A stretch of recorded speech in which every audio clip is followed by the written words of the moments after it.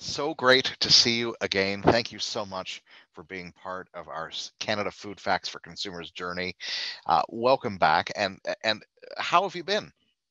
Yeah, thanks for having me back, Chris. I've been doing really well. It's been a really busy time and a lot of kind of exciting things are on the horizon. So, doing a little bit of curling, a little coaching, a little communications, and then also my work with you. So, it's an exciting time for me.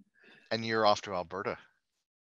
I am, yeah. I'm heading to Alberta for the Arctic Winter Games. That one's really exciting. Love being out in Alberta. I've been there a lot for curling, so it's nice to get to go out there and be in that environment around coaches and athletes in a major games environment.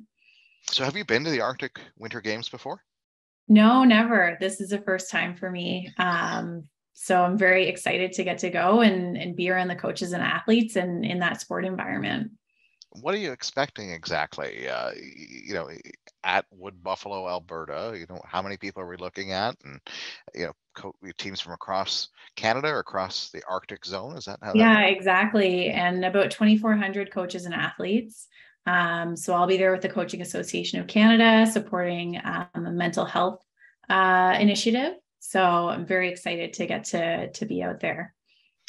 And I would imagine, being in Alberta, that you're going to at least have the opportunity to sample some solid Alberta grade A beef. Absolutely. Yeah, that's one of the best parts about being out in Alberta. Alberta beef is some of the best in the world, and definitely love having beef as part of my diet. So I'm excited for that. Have a few steaks out there, probably a few burgers too. That's a good plan. Yeah.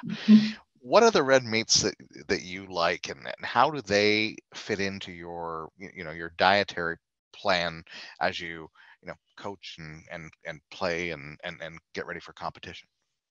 With red meats, I think in being able to meet some nutrient needs in terms of a really good source of protein, iron, zinc, and B vitamins. I mean, that's all huge, especially for me, as an athlete and just as a busy person trying to get all my protein in. So definitely like love steak, love kind of like that hamburger meat, ground beef is something that I use a lot in my cooking, whether it's like in chili or hamburgers or steak itself. Also in terms of other red meats, trying to play around with things like bison, maybe working that into a chili or into some meatballs and lamb as well. Lamb chops were something that were a staple in my childhood.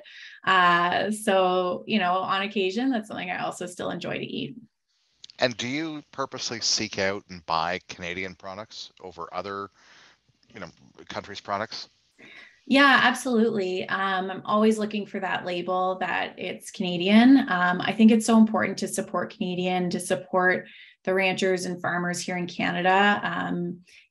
Canadian beef is such a big part of our economy. So, as a proud Canadian, I think it's really important to support it. And also knowing that that label also means safety and it means quality. And that's always something that I'm looking for when I make my decisions around what I want to eat.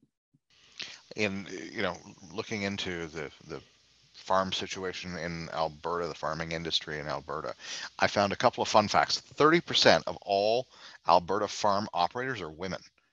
I love that. Yeah, yeah. And by the way, Alberta is home to 40% of all bee colonies in Canada.